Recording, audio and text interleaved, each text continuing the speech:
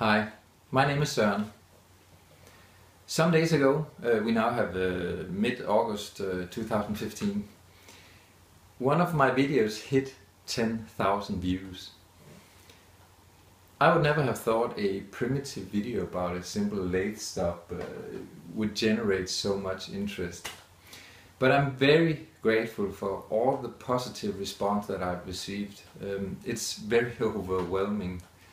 And this video is sort of a thank you note to those out there who have shown me this interest. A little bit about myself. I live in the tiny Scandinavian country, Denmark. So you have to excuse my English, as it's of course not my native tongue. I live in the countryside in a 300-year-old house that needs a lot of attention. And it takes a lot of time out of my schedule, and it will set some limitations to how much I will be able to upload on YouTube. I've been a member since 2007, and I've sporadically uploaded videos of more or less specialized character, and especially about Morinis. You might have noticed that this interesting Italian motorcycle brand dominates my interest.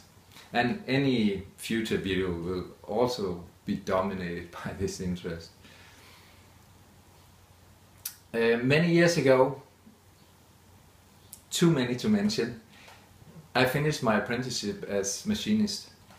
But because of many twists and turns in my life, I haven't actually worked as a machinist since then. But I've had a dream since then, and that is to have my own little machinist shop for my hobby projects. And last year I was able to partly fulfill this dream. I got myself this Latina lathe. It's Nardini from Brazil. Very nicely built, very precise, even though it looks a bit scruffy. And this year I was able to almost complete this dream with a Swiss milling machine, this Christian, very nice machine. To brush up on my machinist skills that have become very rusty over the years, I of course consulted the internet, as you do these days. And I found on YouTube a lot of guys and gals that willingly shared their knowledge. And especially a couple of guys inspired me to at least try to make the attempt to make videos of my own. And I would like to give a shout out to John Doubleboost from England, who has been my main source of inspiration.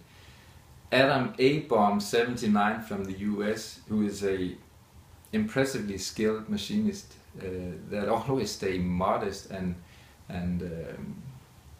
humble to any work piece he faces. And of course Paul Compton, with whom I share this interest for Morinis. I can only recommend that you have a look at their channels.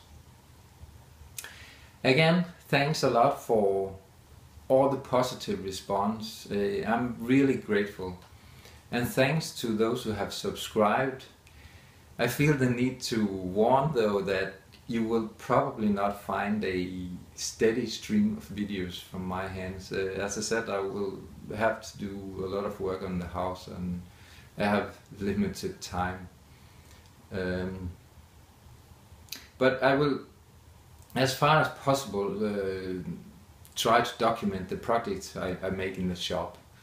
And there will definitely come some Morini related stuff, and also about other subjects. Stay tuned. Any day soon you will see some videos from my hands. Thanks for watching.